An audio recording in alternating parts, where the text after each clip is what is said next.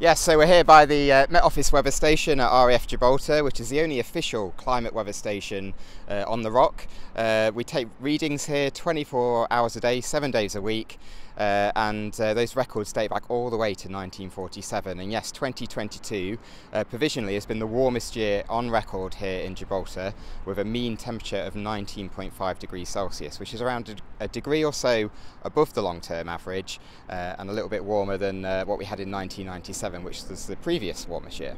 Is there a trend towards this? Is there a trend towards warmer years if you compare it to previous years? So it's scientifically proven that we've got human-induced climate change all across the world, which is gradually increasing those temperatures right around the world. It's not unusual. We're not the only only place in the world that's had its warmest year in 2022. The UK and Ireland both had their warmest years in 2022, and scientifically it's been shown that those sort of events are much more likely now thanks to human-induced climate change.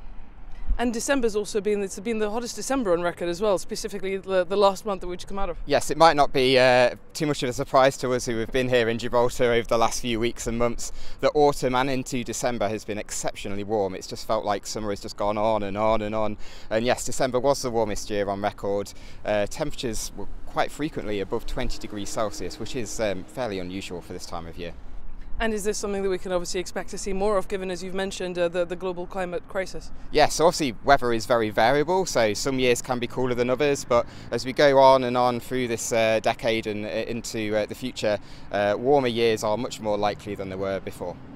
And are there any particular moments, any particular statistics from the year that stand out in terms of particularly warm days? Or no, so we've not had any record-breaking days in terms of the highest temperature. So we've seen temperatures above 40 degrees here before, and I think the highest we had this year was around 36.